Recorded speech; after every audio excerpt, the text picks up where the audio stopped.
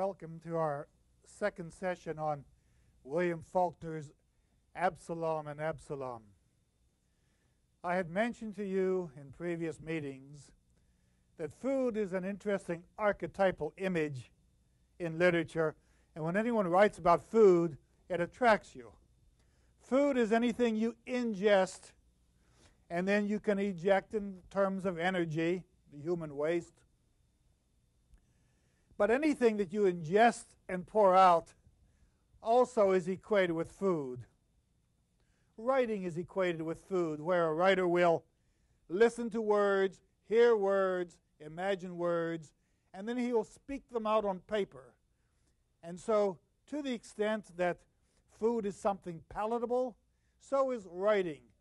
To the extent that we like to taste things that are good, we like to read books that are in good taste. And we like to read voraciously, just as sometimes we like to eat voraciously. But also, food and words are related to love. And when people love, they attract each other, and they take each other's warmth together. They take their fluids together, and they exchange and give back what they have received. So food, love, and writing are in parallel structures, and that's why we have to set a table for a few moments as we discuss Absalom and Achitophel. First of all, as we discuss Absalom. First we'll set the table, rumple up the napkin, you see. This meal's actually over. And we'll make sure that there is some good whiskey on the table, bourbon or wild turkey. Put it in the glass so we, let's see, just the right raspy taste.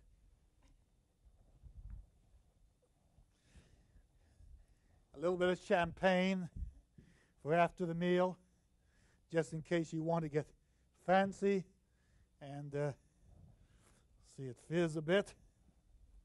I'm not going to mix the two. But sometimes for dessert what you want is a good lemon sherbet. And that's what we're going to pour out right now into this.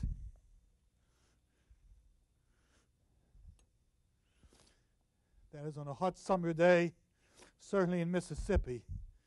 A good lemon sherbet seems to be something that people would relish eating and enjoying a little bit more. No one wants to just leave the dish half empty, not when you're waiting for something to happen.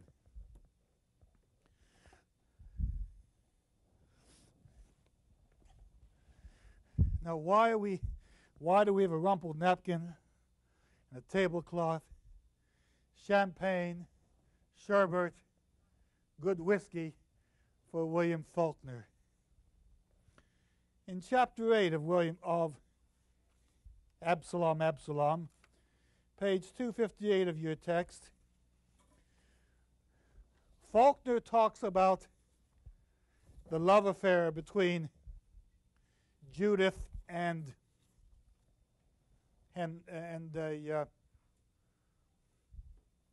Charles Bond. And the question is, how did they fall in love? We certainly know that there was manipulation. We know that Charles's mother was very eager to have Charles meet Henry Sutpen, very eager to have Charles go to the University of Mississippi, where Henry Sutpen was to be enrolled.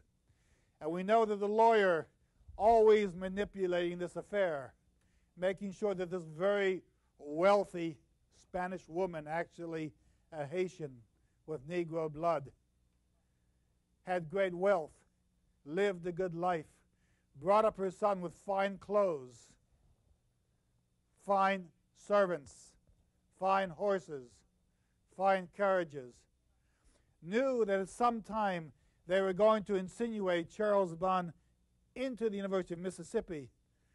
And within 3 months after the September semester began, at Christmas time, Charles Bunn would meet Judith Sutpin, and there would begin the series of events that would unfold in a love affair that ended tragically with Charles's death and Judith widowed without being married. How does Faulkner describe the love that grew between Judith and Charles Bunn? Look at the screen for it, please.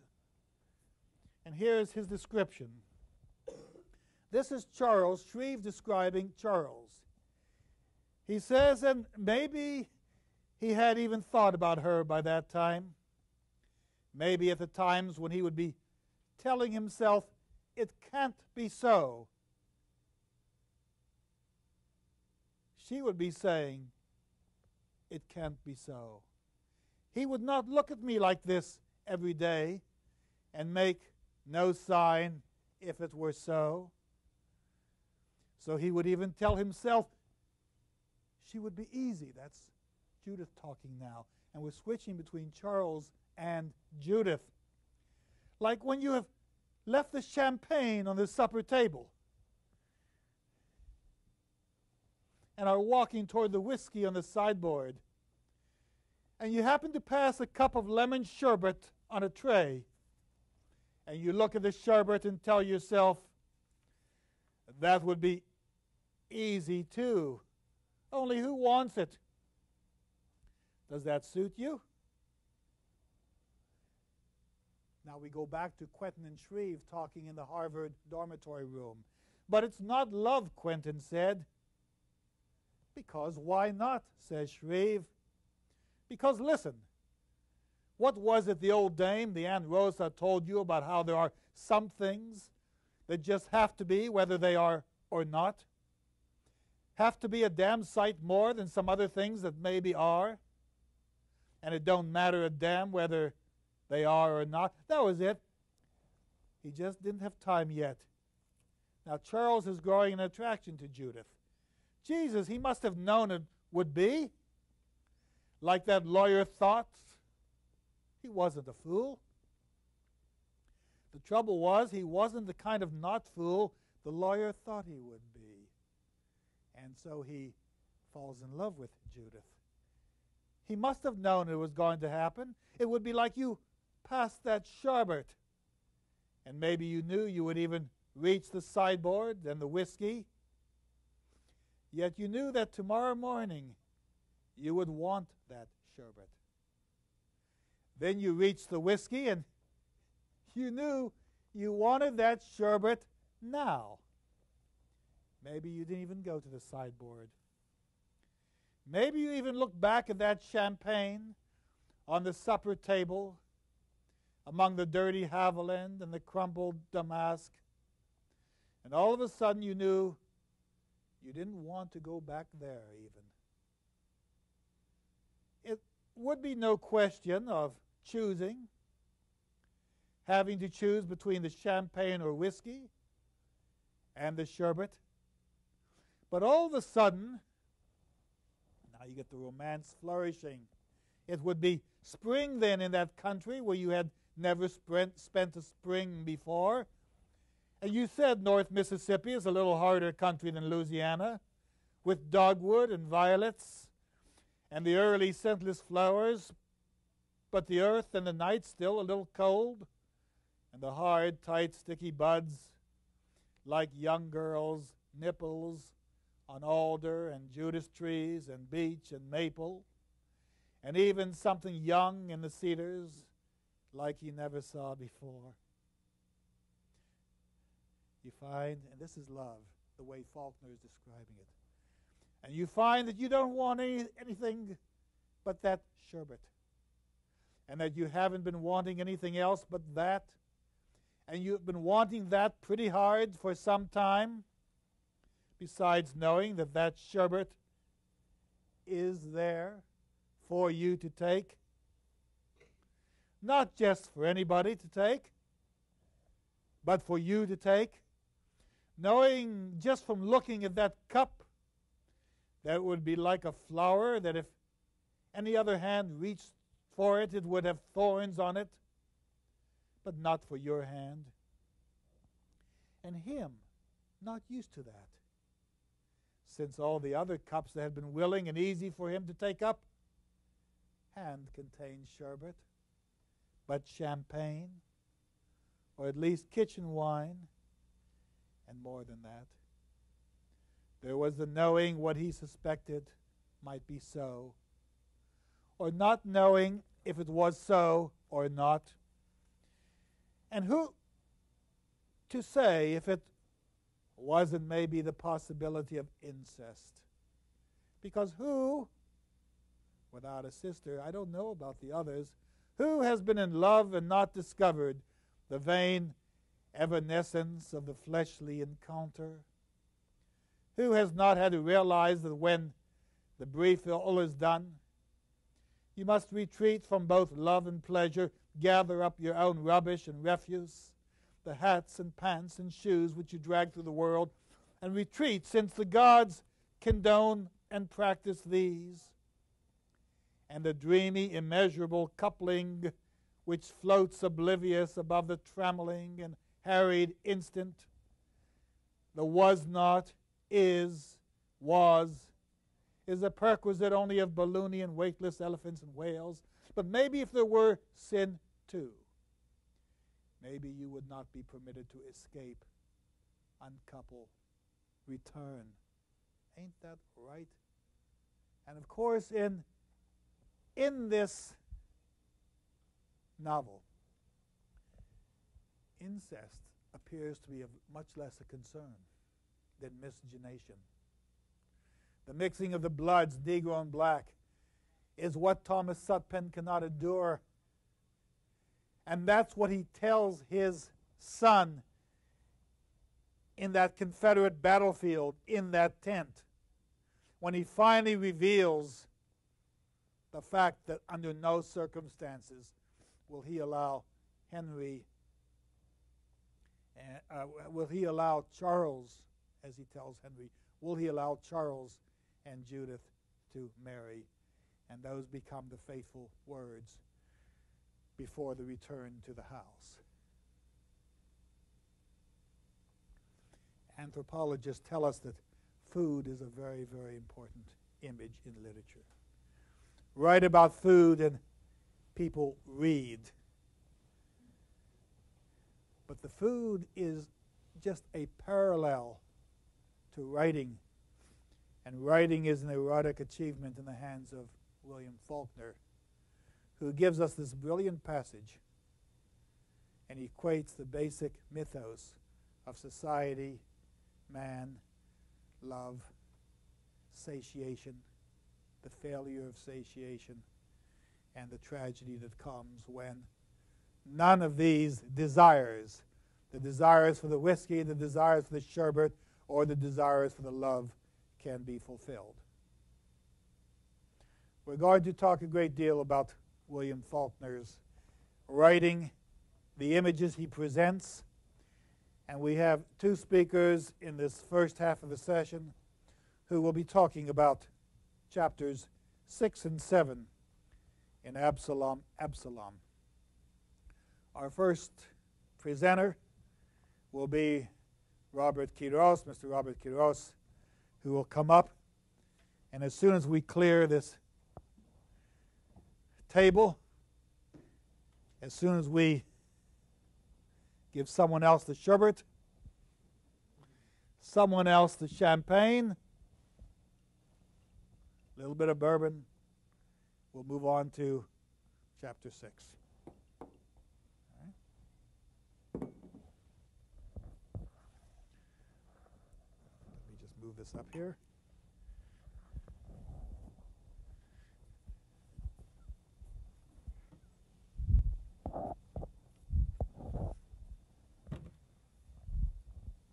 I'll be taking this off while you're working.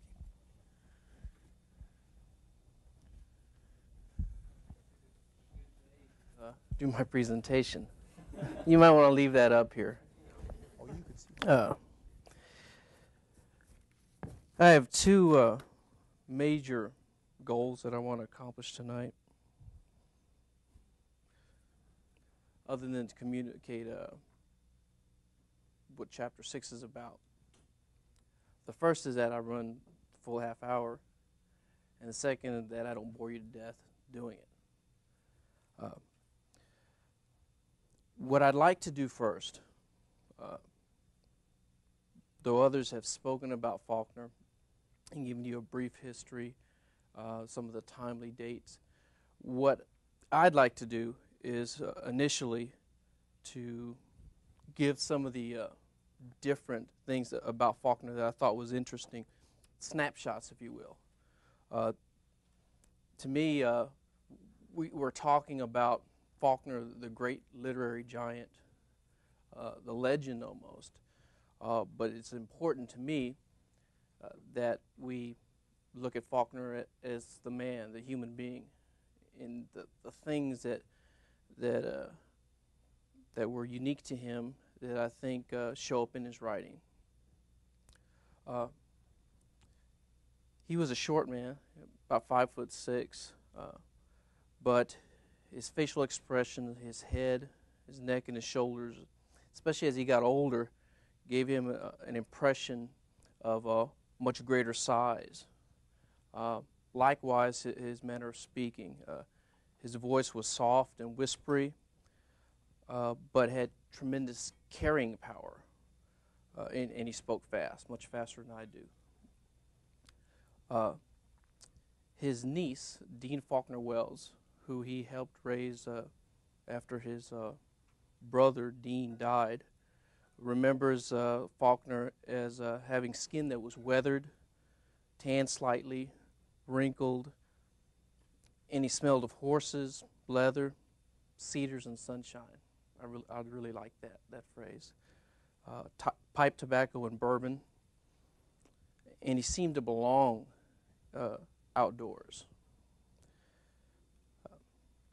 He was also named after his great-grandfather, William Clark Faulkner, the old colonel as he was known, who was himself a successful novelist, who had written a novel called The White Rose of Memphis. And when I was looking through some of the literature, I was struck by the fact that he was almost a dead ringer for the description of Sutton himself. I mean, the beard, and he was eerie.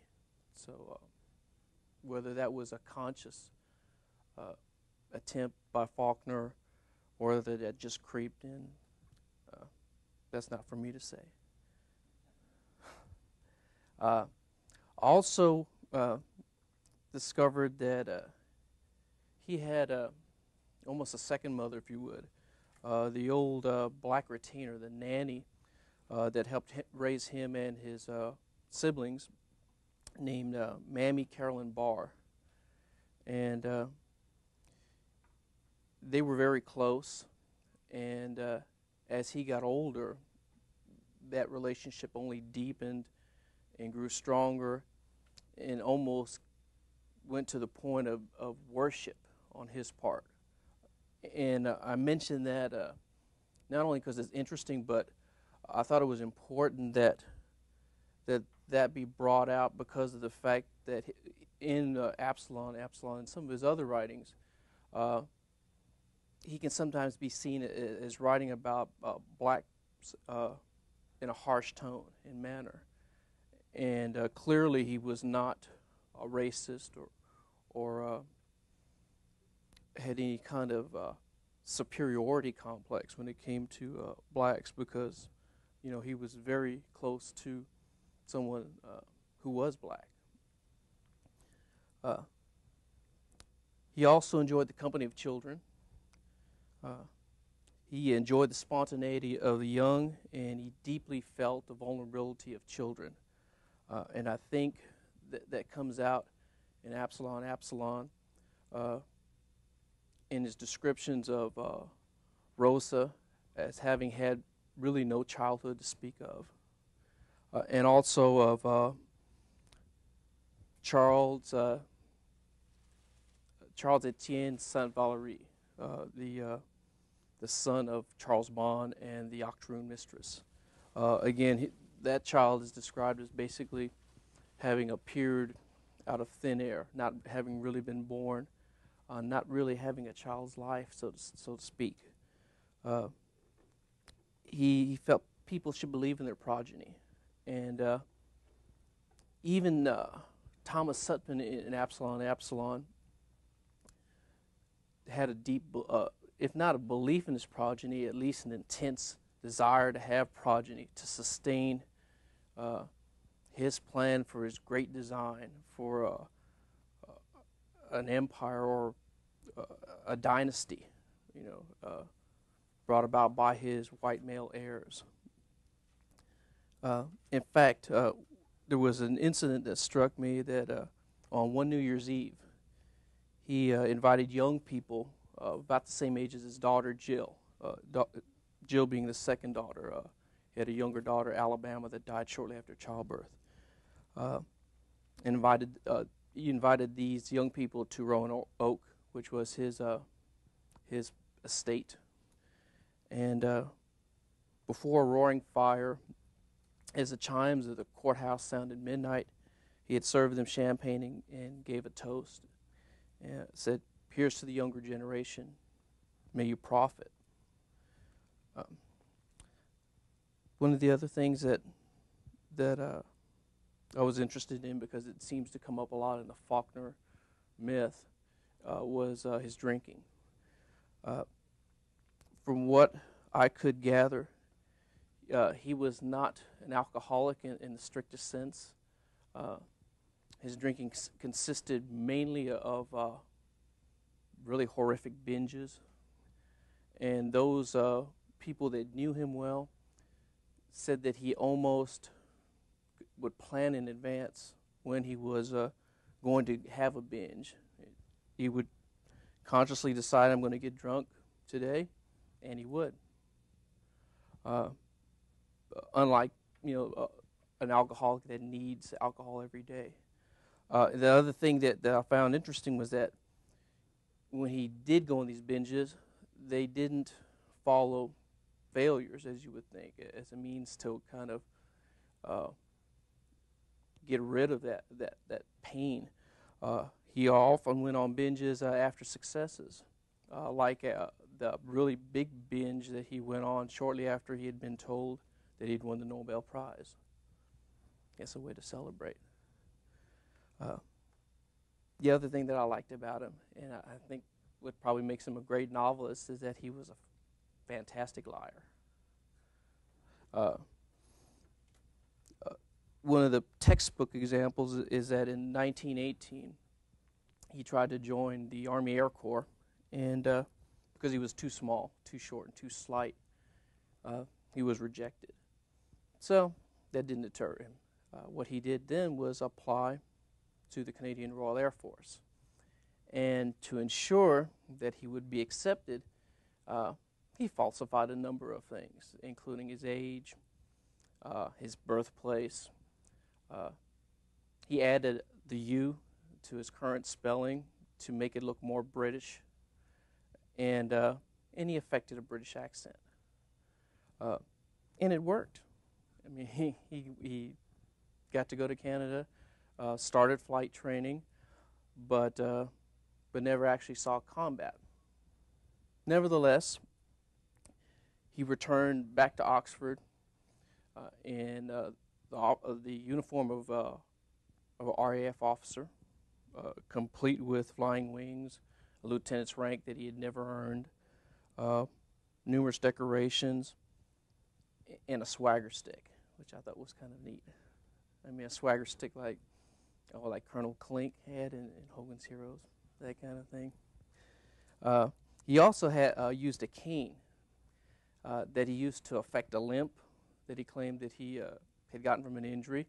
And he also, in combat, of course, well, more to the point, he not only said he sustained that limp, but he also had gotten a silver plate put in his head as a result of a plane crash during combat, of course. Now, why a silver plate? I don't know. I kind of wondered about that.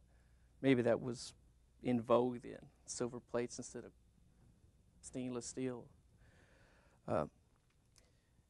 Before his writing really took off and allowed him to support himself in his writing, he held a number of different jobs in Oxford. He was a carpenter, painter. He was also the postmaster at the University of Mississippi, Ole Miss. But he was an unusual postmaster. And one professor complained that the only way people could get their mail was by digging it out of the trash can by the back door, which I thought was interesting. The postmaster also delayed delivering magazines until he'd actually had a chance to read them himself. So, my kind of guy. He often played cards in the back with his friends and often closed early so that they could go play golf. When he finally was forced to resign under pressure, he swore that he would never again be at the beck and call of every SOB who's got 2 cents for the price of a stamp. So, short end to his postal career. He also, for a time, was the scoutmaster for the local Boy Scouts in Oxford, but was dismissed when a preacher complained about his drinking. So I thought that was interesting too. Some of the other people that I thought were influential in his life, other than his wife, I think who has been mentioned already, was Phil Stone, who was a friend of his, who was a lawyer, a graduate of the University of Mississippi and of and of Yale, excuse me. He encouraged Faulkner, he advised him, and he helped him to peddle his manuscripts around to get them published. Very big source of help and inspiration to Faulkner. Another person was his mother, Miss Maud, who defended him from the various snights and diatribes of the local people. She also helped to support him in lean times. An example of one of the things that was said about him was that he actually didn't write the books that he had written, that they were written by some erudite farmer, gentleman farmer, who just preferred not to sign his name to any of those books. And that old Bill Faulkner didn't know the meaning of all those big words. You know, well, count, no count, there's no way. The other person who was an influence was his younger brother, Dean Faulkner, who I think was mentioned died in a plane crash in Faulkner's plane in 1935 at the age of 28. And in his grief, William Faulkner moved back in with his mother to help support Dean's widowed wife, Louise.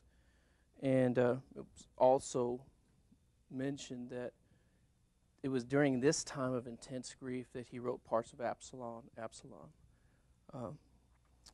He also developed a close relationship with his niece, Dean Faulkner, named after, obviously, her father, to the point to where they became more like a daughter and father than a niece and uncle.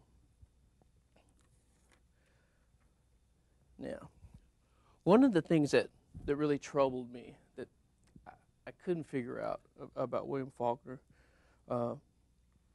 was the way that he wrote about the South. Why write all these stories that were really dark and really cast the South in a bad light?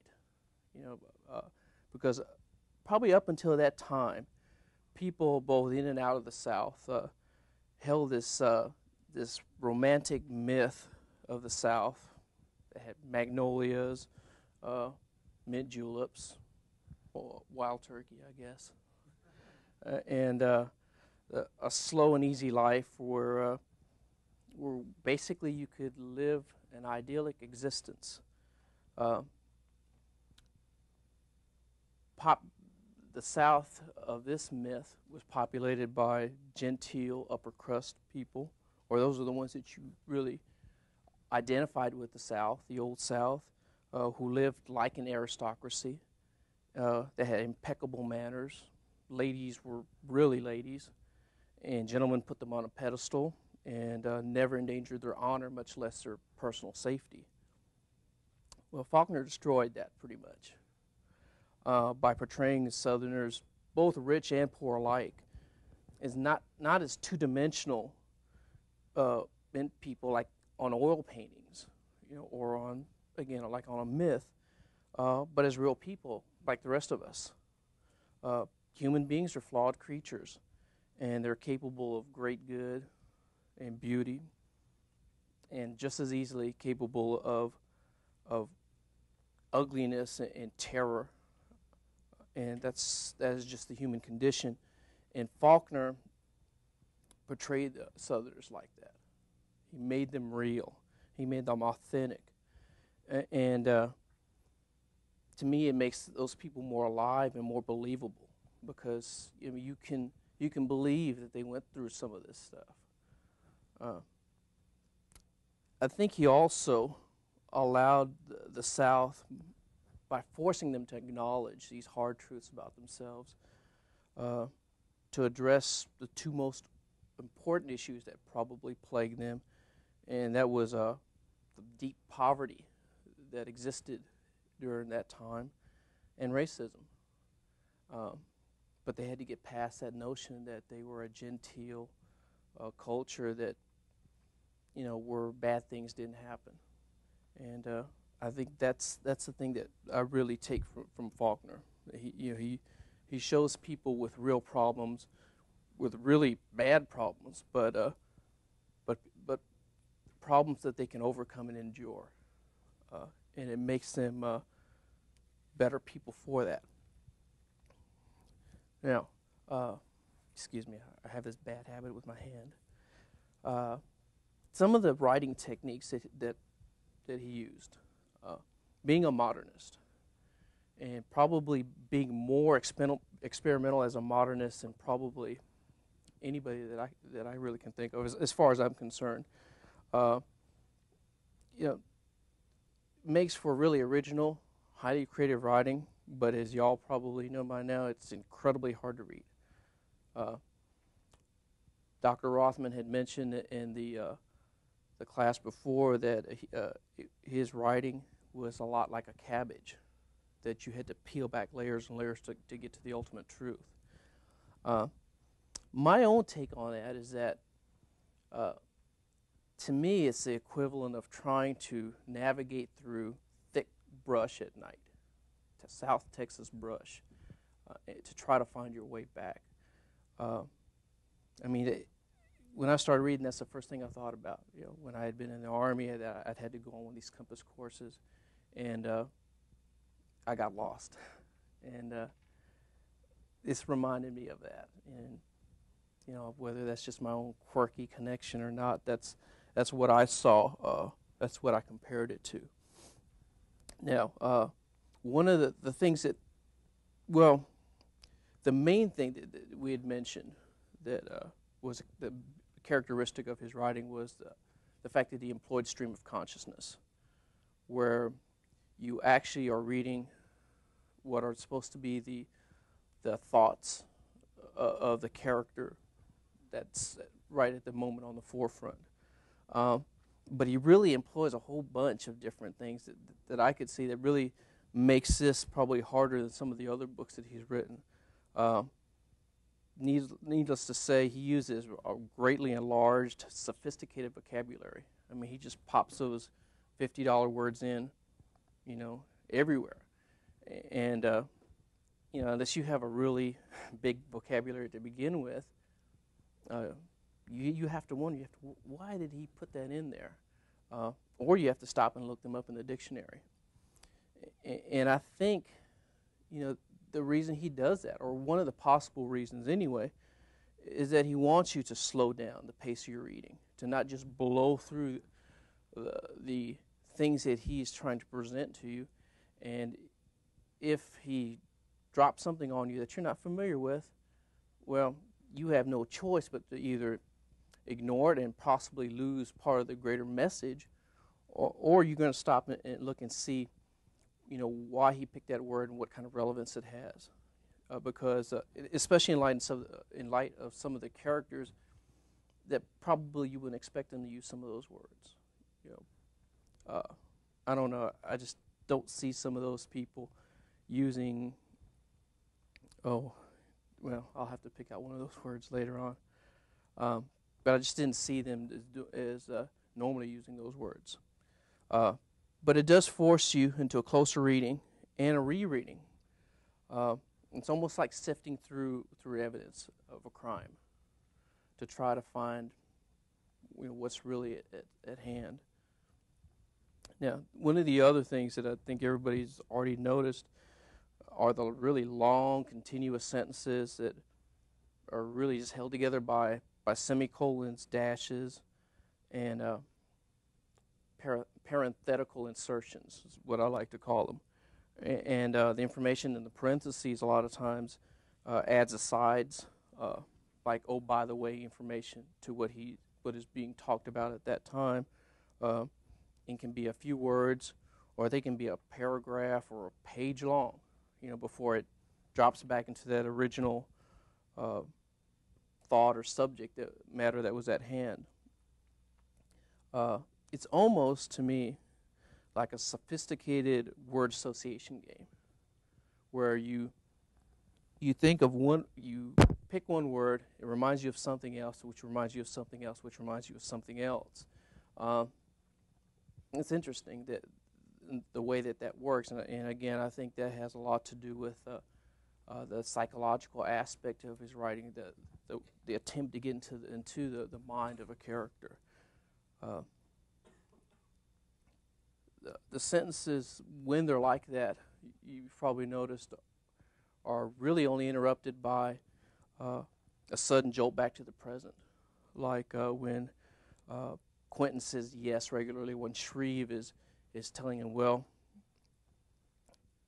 are you telling me this happened, that the old dame did this and this and this, and as he goes on after a while, he'll say yes, and then it goes on again.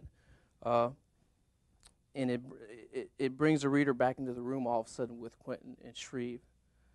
It's almost like startling a daydreamer. And then as soon as that you get that momentary lull, then you're back into that long sentence, that stream of consciousness again. Another item that I think is important in the book is maybe not so much a technique, but an implement that he uses is the fact that Civil War is present throughout the book. Either in the background or in an immediate scene, especially where Charles Bond is talking or writing to Judith about what is happening to him and his unit, or it's alluded to by other characters. The Civil War is still a real strong memory, or it still is, but especially back then during Faulkner's time. The Civil War, the loss itself, the devastation that was wreaked upon the southern states, and their whole way of life that was lost. And I think that just inundates the story itself, purposely, of course, especially since he has those connections to the Civil War with his great-grandfather. The novel, I think, is also structured in a way that challenges the way in that novels are traditionally read. There's a complete disregard, to me, of any kind of chronological order. And you get real abrupt shifts from one narrator to another, and sometimes to an omniscient narrator that all of a sudden takes over. Then you'll go back to one of the characters who will be running you through the different sections. And like Shreve and Quentin, you're presented with evidence in the form of testimonials, first-hand accounts of things, rumors, innuendo, and incomplete information. And it's scattered through the different chapters, especially partial facts that where Rosa will talk about something and then drop it for a while and then pick it up in another chapter. And other times it's repeated. And whether that's just to get you back on track and to get those things back into your mind, or whether it's to distract you, I'm not sure. But it certainly is there, and I think it's not just there randomly. Thank you, Mr. Quiroz. I think you're right that the materials in Absalom, first of all, seem to be random. They seem to be out of chronological order. And indeed they are, because people are retelling the story from their own perspective. But while you're reading this material, you do have the calendar of events in your work. You have been following events along the way. And so you have an obligation, and the reader has an obligation, to try to put things in order and to try to begin to reorient himself to events as they actually occurred. But in addition to following the chronological events, we also have an obligation to try to make sense thematically of some of the events that occur, in fact, all of the events that occur in Absalom. And if you remember the first night when I did list the chronology, I also suggested that there are concepts in Absalom we ought to examine. And these are concepts I introduced in an earlier lecture, which I called and considered the Greases. Now, what I want to do for a few moments is look at the concepts under the Greases and to try to get some order and some sense out of the thematic entity that we can find, or the entities or the concepts that we can find within Absalom. If you remember, the concepts had to do with government, religion, economics, art and aesthetics, science and technology, education, and social behavior. And so for chapter 6, I'd like to look at some of these concepts. First of all, let's look at government. Now, you may not consider some of these concepts the way I consider them, but see if you'll agree with me. Number one, we find that there is a letter from Quentin's father on January 10th, which details Rosa's death the day before on January 9th. The post office, of course, is a government agency, and the exchange of letters means that the government is functioning in this way. Secondly, we discover that Rosa Coldfield's father, remember the man who owned the store, the general store, and who locked himself up in the attic, threw away the hammer after nailing himself in, and starved himself to death, that man made General Lee and Jeff Davis mad. He would not enlist in the Confederate Army. He didn't want to see the South ruin. He didn't want to, first of all, see the South ruin itself, and we'll see later that he strongly objected to the morality of slavery, or the immorality of slavery. And finally, we find that Sutpin skullduged 100 miles of land out of a poor, ignorant Indian. He had bought the land from this Indian. The Indian apparently didn't know how much he gave up, but government approved it. Government approved the purchase of the land. Government approved the ownership assigned to Thomas Sutpin. Sutpen, and government, of course, approved the loss of the land by this Indian who really didn't know what was happening to him. And that becomes part of our understanding of government in Absalom. We also find out that Thomas Sutpen, with his vision to have a family, to have heirs, to have a wife, had to settle for less than regal. And so we get this statement. Ellen Coldfield was a wife, not from one of the local ducal houses, but from the lesser baronage, whose principality was so far decayed that there would be no risk of his wife bringing him for dowry delusions of grandeur before he should be equipped for it, yet not so far decayed but that she might keep them both from getting lost among the new knives and forks and spoons that he had bought. So she came from a storekeeper. She didn't come from landed gentry of the South.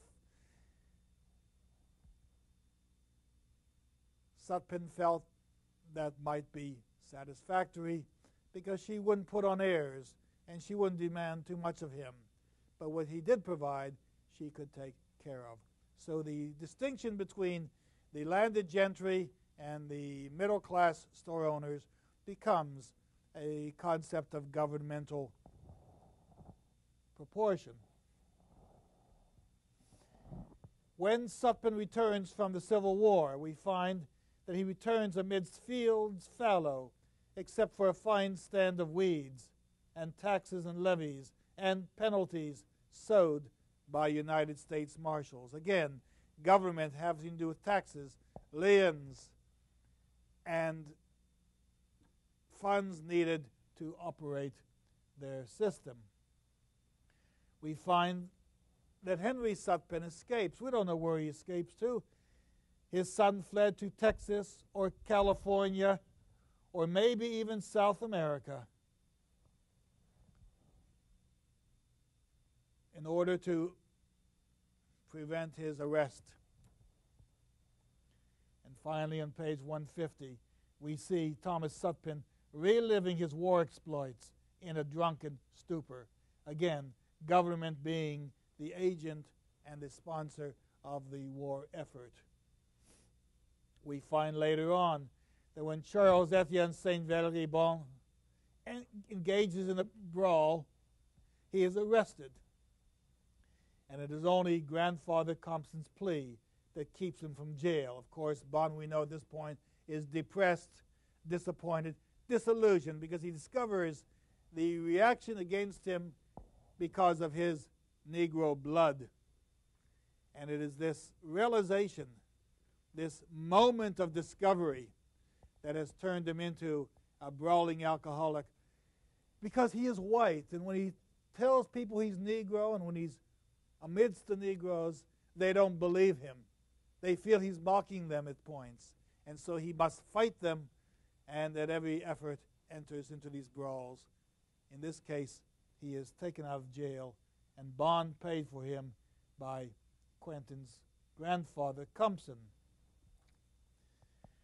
When Charles Etienne Saint-Valery Bon realizes that he is black, or that even with his white skin he engages and is obliged to live amongst the blacks, he then goes out and marries the blackest woman of all, and he comes back to the house with his marriage license and thrusts it in front of the family to indicate that he is married and that he has this woman with him.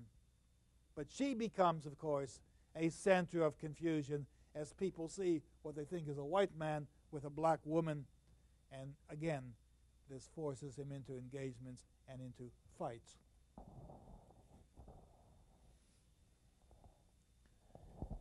Other examples of government: Judas' $200 headstone for Charles is decreed by Judge Benbow. Judge Benbow administers the estate of Goodhue Coldfield and finds unique ways, such as horse betting, to gain funds or to list funds in order to establish some funding for the estate which has lost its value. Let's move into the field of religion. At some point you feel there is no religion in Absalom. Of course, we have that famous statement by Thomas Sutpen about the South in the Civil War. God forgot us for 4 years and forgot to tell us. Well, what concepts of religion do we find in Absalom? We have the concept of death, which is not entirely treated by religion. It, of course, can be a moral issue, it can be an ethical issue, it can be a physical issue. But death does become an issue here, where Sutpen says, where we have Faulkner saying, if death be anything at all beyond a brief and peculiar emotional state of the bereaved, it must be a brief and likewise peculiar state of the subject as well. And if aught can be more painfully to any intelligence above that of a child or an idiot than a slow and gradual confronting with that which over a long period of bewilderment and dread it has been taught to regard as an irrevocable and unplumbable finality. All right, so that we do know that death is an irrevocable finality, and yet there is catechism we're taught, there are ideas we're taught about death that come out of religion.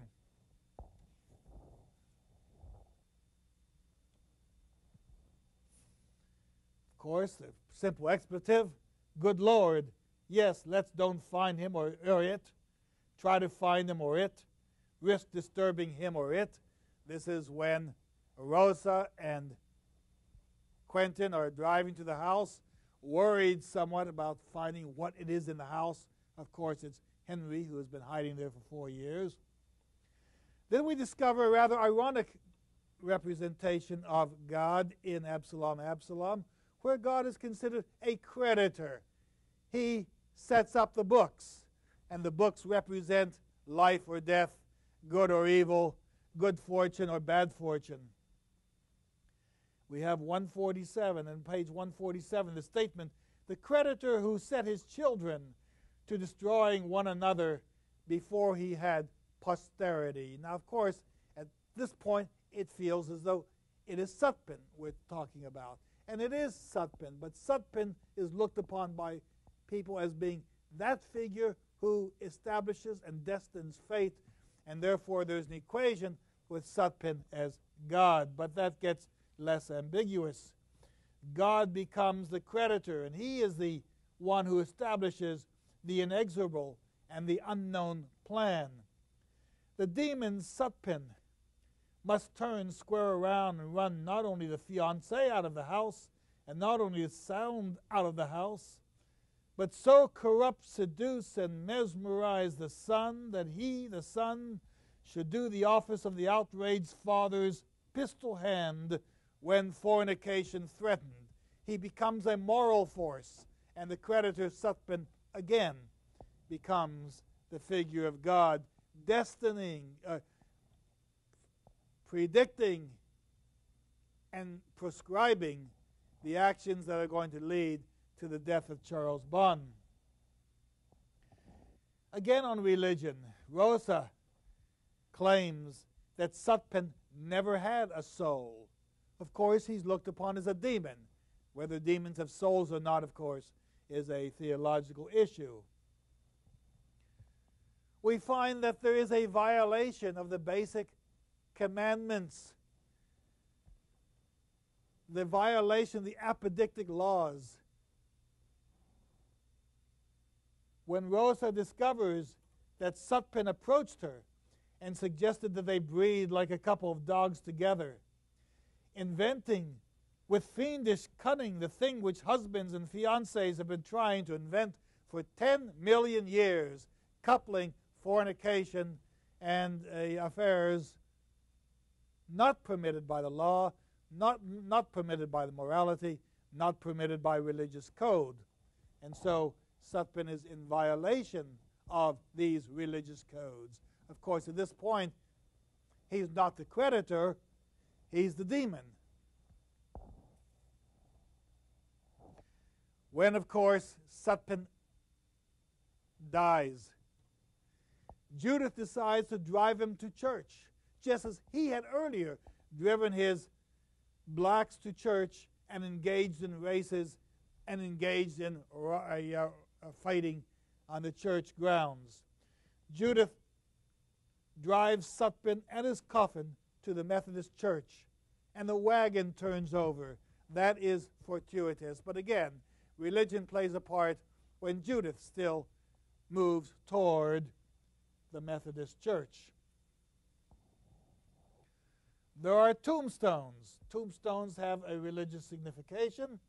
We put them in religious graveyards to identify those who are dead. We know that Ellen's and Thomas Sutpens were bought in Italy while Sutpen was in the service. He bought the finest Carrara marble. He had it transported through the blockade of Confederate ships by the North. Somehow he got through the blockade. And then he put these tombstones on carts, and his regiment troops had to haul these tombstones throughout the military from north to south until they could be found and returned to Sutpen's 100.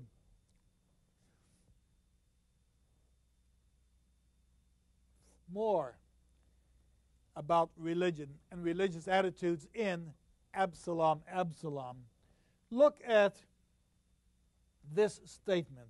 When Charles Etienne Saint-Valery-Bon and Clytie, the son and the daughter, have to work in the fields,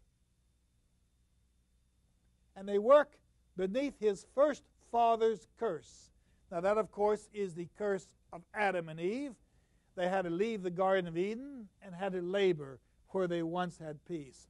So now Charles Etienne is working with Clytie under the first father's curse, but of course working under the second father's curse, who is Thomas Sutpen. And we find, who are they? The two of them, Charles Etienne and Clytie, linked by the savage steel and wood male symbol, that is the plow, ripping from the prone rich female earth corn to feed them both. And so again, religion has to do with the labor required of male and female in the world as a consequence of the sin of the Garden of Eden. And here you have, again, religious elements, religious concepts in Absalom. A fourth tombstone is purchased by Judith with $100 in nickels and dimes for Henry. And the fifth tombstone is Judith's, set away from the others because she died of yellow fever. This was a point of debate in Faulkner. Yellow fever was not a fatal disease. Smallpox was, but Faulkner, for his own reasons, had her die of yellow fever. What is the nature of life?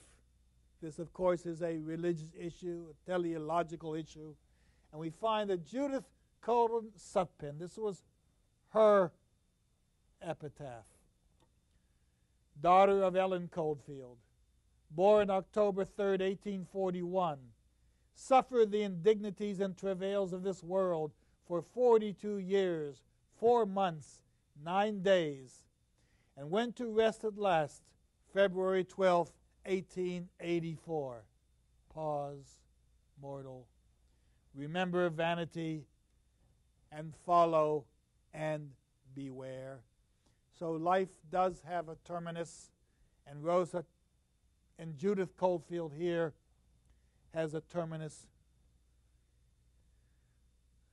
Widowed before she was married, learning of her husband's death or her fiancé's death while she holds her wedding gown in her hand. Forever then in poverty and misery after the death of her father, suffering the indignities and travails of this world. This is a woman who must suffer the travails and tribulations of womankind, mankind, in this vale of tears. Again, a biblical concept. But notice, and I'm going to talk later on about Faulkner's speech to the Nobel Prize Committee. Faulkner finds that these women are indomitable. His women are strong. They still try to strive. And even Sutpen, even after the first failure of his family in Haiti, even after the second failure of his family before the gates of Sutpen's 100, he tries to start a third family. He and the women, says Faulkner, are the indomitable spirit of the work. He says these Sutpen women have a courage and fortitude in the face of pain and annihilation which would make the most Spartan man resemble a puling boy. Yet their funerals and graves, the little puny affirmations of spurious immortality, are of incalculable importance. We have the quote from Absalom, but Jesus said, "Suffer little children, forbid them not." And we have this idea, suffer little children, forbid them not to come unto me. And this is Sutpen's idea. Suffer little children, forbid them not, let them come unto me, for this is the kingdom of heaven, and this is Sutpen's goal, this is Sutpen's desire, this is Sutpen's commitment to life and to posterity. This chapter is Sutpen's chapter as he describes what he wants to do and the kinds of women who will help him breed children, little children.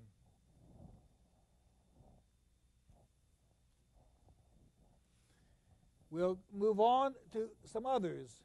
Of course, we have the economic problem. Judith has no money. She's starving. She's in poverty. Yet she hires Negro boys to do her yard. They do it at this odd woman's request, knowing that Judge Benbrough will pay them. Sutpen came back after the Civil War, and in the field of economics, he feels he can recover. The demon believed he could restore by sheer indomitable willing the Sutpen's 100, which he remembered and had lost, labored with no hope of pay or reward. And we see the poverty of Judith Coldfield. People put charity baskets on her front porch, and when they put these baskets on her front porch, what do they discover? She takes the baskets in the house, she eats them, but she doesn't wash the dishes, she doesn't wash the silver, she puts it back as though she hadn't touched it, as though she has no obligation, and their obligation is to provide whatever she is willing to take, but she has no return. Her pride prevents her from admitting her poverty. In other fields, art and aesthetics, Quentin contemplates death like Hamlet. And we have the Sutpen allegory. This Faustus, this Beelzebub fled. And so Faulkner uses in his art knowledge of the aesthetics of writers of the past and the myths that they have provided him in the Hamlet, in the Faustus, in the Guinevere, in the Agamemnon and the Cassandra, in the Pyramus and Thisbe. He recalls the art of other writers. He recalls the myths of the past. This becomes an aesthetic reformulation of the elusive capability of Faulkner to infuse his characters with properties and characterizations that will give the reader new impressions of their strength, their power, and their endurance over the years.